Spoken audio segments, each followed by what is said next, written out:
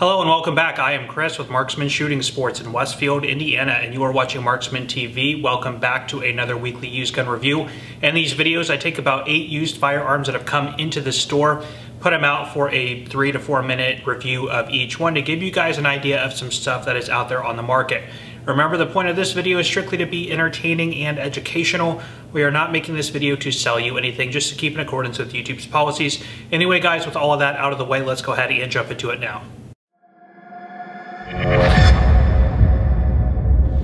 Alright, remember in these videos we start with most common and move through least common as the video progresses. So starting us off, I have a Smith & Wesson 442.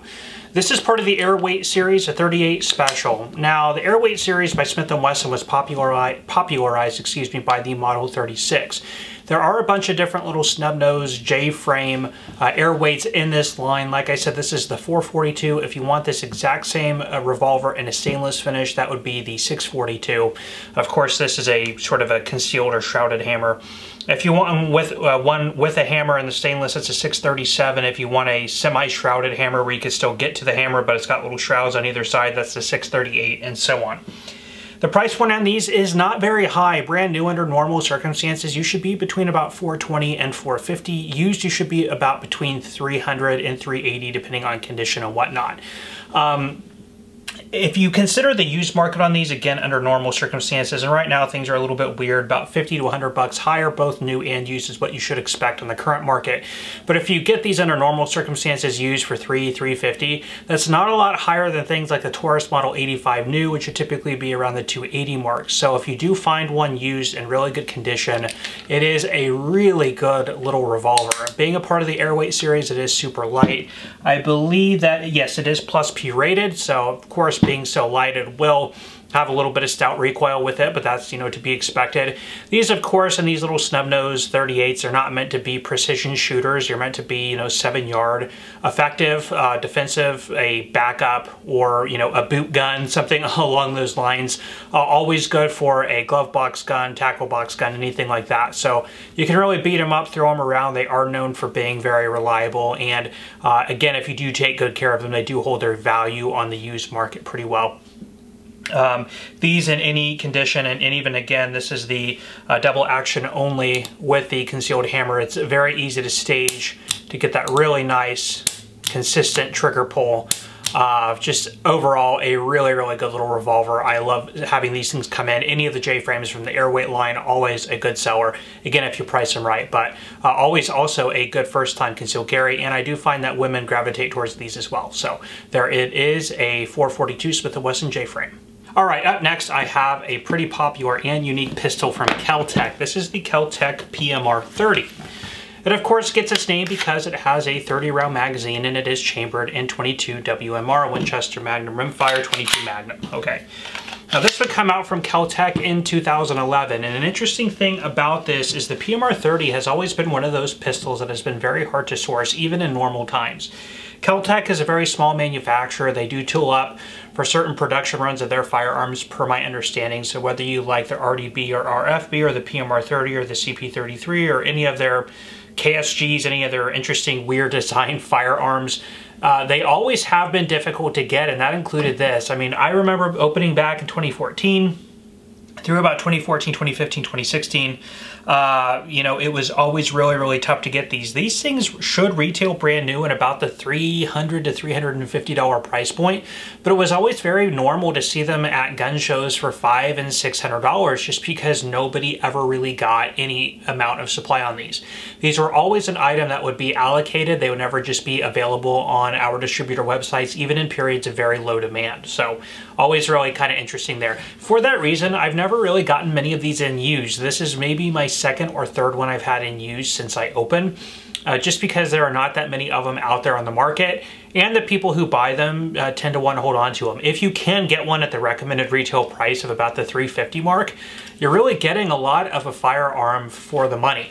It is a complete polymer lower, a very low, very low bore axis, very, very narrow slide, kind of like a CZ, polymer housing here in the back, fiber optic sights. It does have a manual safety. It comes with 2 magazines. just a very, very interesting firearm to have that firepower of 30 rounds in each magazine of 22 Magnum. 22 Magnum is not really a slouch of a round. Definitely has a pretty impressive ballistics for what it is, its size, and again, the fact that you can get 30 of them in here in the magazine. So some people view them really as a range novelty, a fun plinker on the range. Not too many people that I am aware of are carrying these as a defensive firearm or using them in home defense, although again, with 30 rounds of 22 Magnum, might not be a bad option. Now again, in terms of price point on the current market, I'm seeing these things sell right now on Gunbroker used for about the $400 to $500 mark, which again isn't really off from what I've seen in the past from the new market. Again, this is a really weird one to place in value because it's one that's always been hard to find. It's not just hard to find right now like everything else. So don't know if too many people are out there looking for these. Again, the concealed carry market is really what's exploding right now. So again, the pricing on these isn't affected too much, but again, you should expect, you know, $400 to $500 for one, new or used, really, just because, you know, just if you can find one. So always been kind of a weird one. There's a PMR30, actually a pretty cool little pistol. Okay, up next is an AR-15 from a pretty interesting company with a really interesting history. So this is an Olympic Arms MFR AR-15. Now, Olympic Arms is one of the OG original AR-15 manufacturers in this country. Of course, today we know there's probably 20 or 30 different manufacturers of ARs and AR parts, but Olympic Arms is one of the first. In fact, when I was a kid and getting into airsoft, when it was first sort of taking its move over to the United States, I had an M4 with Olympic Arms trademark on it. And yes, I was an airsoft nerd when I was a kid. Anyway, so the company was founded by Robert Schutz in 1956 as Schutz and Gun Works, and what he really focused on was precision, really well-made barrels. As time would go on, in about 1975, he worked with a gunsmith, P.O. Ackley, and they started making completed firearms, mainly precision rifles and things like that. Now in 1982, Schutz and Gun Works would come out with a subsidiary known as Olympic Arms, and they would primarily make M4s, AR-15 type products.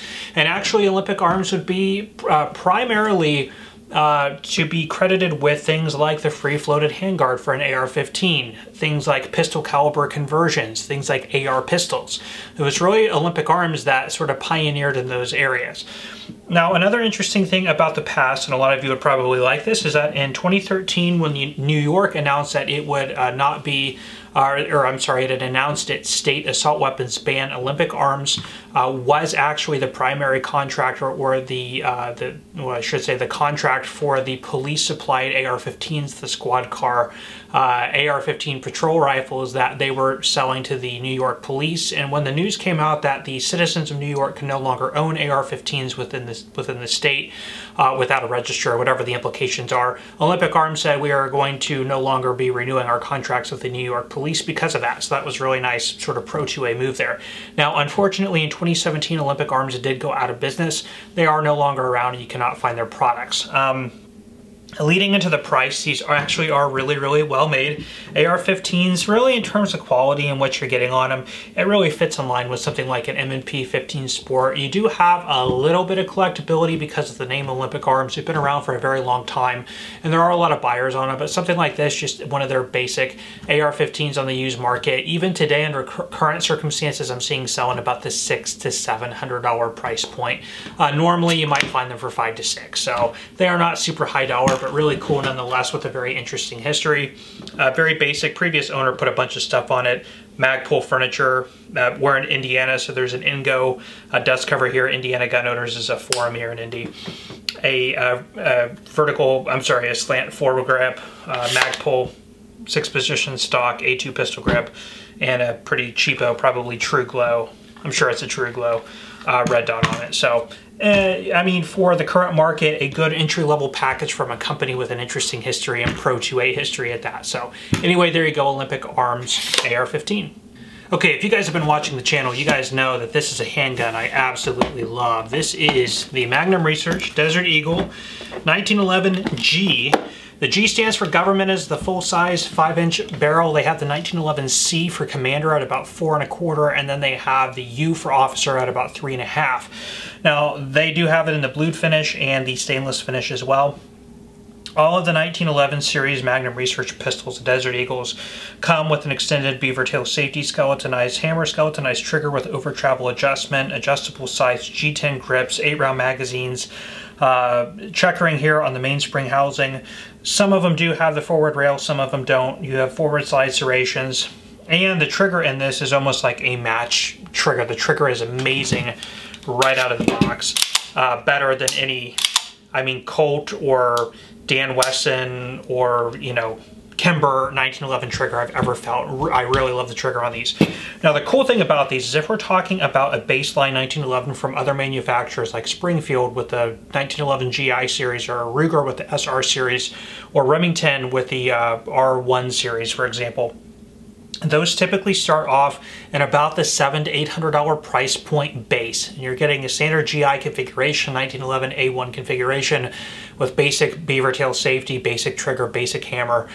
Really nothing interesting about it. Now, if you get into the more aggressive or the higher end lines, I should say, like the SR 1911 Target model or the Remington R1 Enhanced or the let's say Springfield Range Officer Elite, those are getting up into the $1,200 to $1,300 price point, and maybe $1,000 to $1,200 price point. Now the cool thing about this is this competes at the price of the base level firearms, but has all the features, and in my opinion is even better with that nicer trigger in it than some of the other premium 1911s. So again, brand new, these are typically about $700 to $800. And it's a fully loaded 1911 and just a really, really good package. I'm just a tremendous fan of these. Now, I did a best-selling 1911s video about 2 or 3 years ago, which has been pretty popular, and this was my #1 bestseller because of just how nice of a firearm it is and what you are getting for the little bit of money that you're paying for it. When we typically, I mean, I would typically carry 6 of them. I would have all 3 sizes in both finish configurations, and anytime anybody came in looking for any other 1911, we would pull out one of these and hand it to them, and in most cases people would go with this over the other premium 1911s at like $400 or $500 less in price. Now used, you should be in about the $500 to $600 mark normally. Keep in mind pricing is a little bit elevated right now, but I am a tremendous fan of one of these. If you ever get a chance to see one of the Magnum Research Desert Eagle 1911s, you should definitely pick it up. Try that trigger out. You're going to be amazed by it. So really cool product. These are actually made by Bull or Buell, B-U-L, based out of Israel and imported by Magnum Research. So really, really cool 1911s. Highly recommended. Take a look if you see one. And that is it for this spot. All right, up next I have a very popular pistol. This is a Sig P226R, the R standing for rail. 9mm double single action decocker. So the story on this really begins with the Sig model P210, which is really a derivative of the French MLE 1935, chambered in 9mm. Now in 1975, Sig would join forces with Sauer, and they would start development on their first product called the Sig model P220, which I actually have right here. It's a lower capacity firearm. Now in it was around the early 1980s, the United States would announce that they were going to have trials for a new handgun to replace the 1911. Sig Sauer, I should say, started development on the P226, which would be a derivative of the P220, chambered in 9mm and a higher capacity. And they would enter it into the XM9 handgun trials. Now, they started development on this in about 1981 or 82, and then it was fully ready for release in 1983, and did go to the American handgun trials in 1985, which we all know was won by Beretta as the XM9, or the M9 as we know it through service, until it was replaced by the M17 through the XM17 trials, which was a Sig P320, so they came back for revenge. Really, out of all the handguns that were listed into trials in the XM9 handgun trials, the Beretta M9 and the Sig P226 were the only 2 that actually met all the qualifications of the testing. So it was a really, really good handgun. The main thing that won it for Beretta was the cost. Okay, it was more cost effective to get into the M9 than it was the 226, so they went with the M9 being less expensive.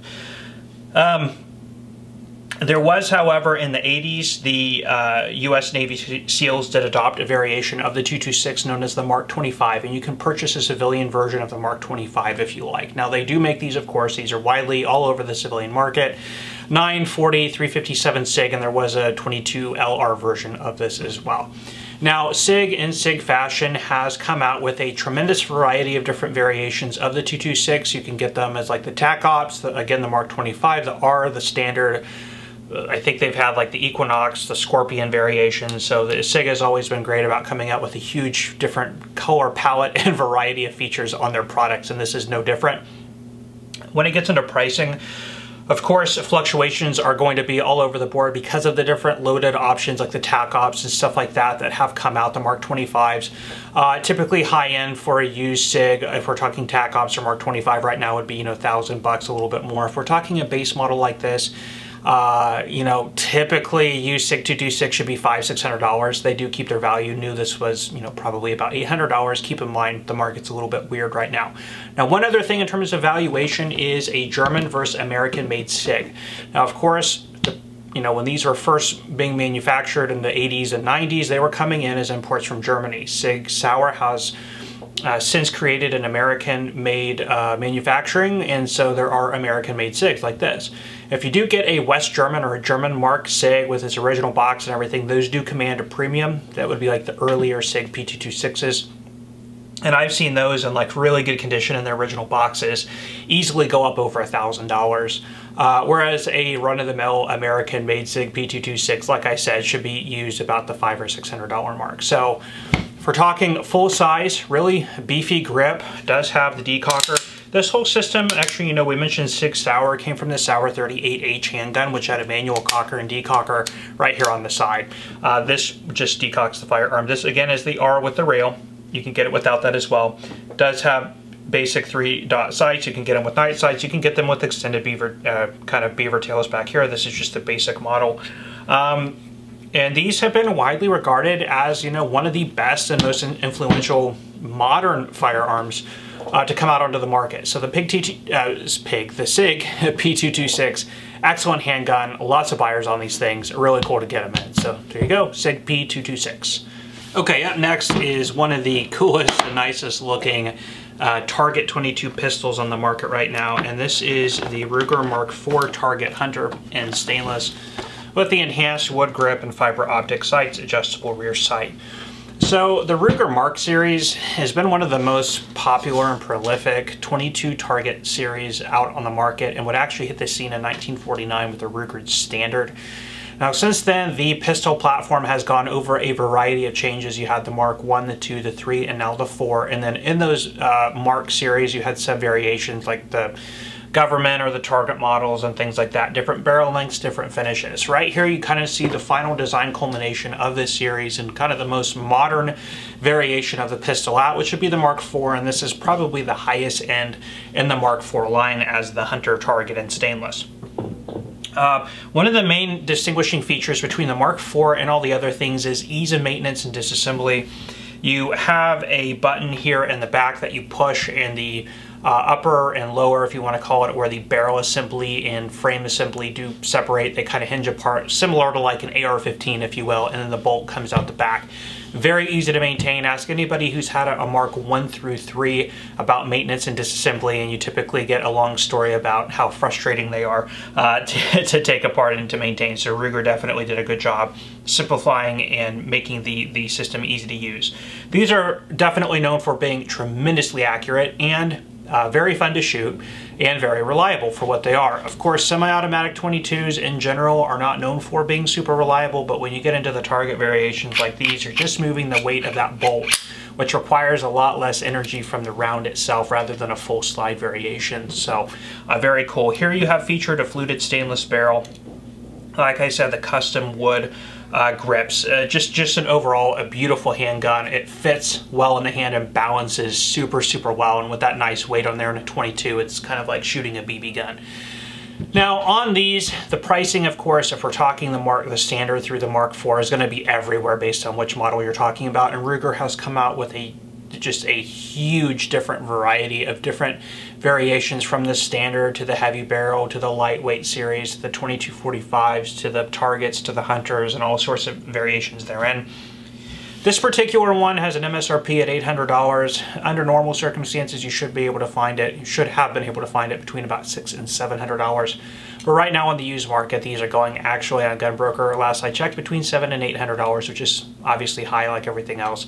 Typically used, I would expect that these would be about $500 to $600 normally, but still a gorgeous firearm for what it is. But you know, pricey for a Ruger or a Ruger Mark series. Again, if we're talking the standards, you know, you could be starting off at a price point, new or used, maybe in the 300s is typically where the line starts. So anyway, if you want the full, you know, kind of completed rig, or the completed layout of really the potential of the design, you know, a Mark IV and the Target Hunter doesn't really get much better than this. So there's that one for you. Okay, last but not least, I have the 7th and 8th spot here. This is an FN57 and an FNPS90. Now, I decided to go ahead and do these together as the two firearms do share a commonality in their history, so it would make sense to have them both on the table as I'm explaining the lineage of both. Okay, the history here starts in about the early to mid-80s when NATO would put out a request for a new cartridge that would replace the 9x19 Parabellum or 9x19 Luger that we all, of course, know today. Now, FN did answer the call with the 57x28 cartridge, which if you look at it, it looks sort of like a scaled down 223. I'll roll in a picture for you.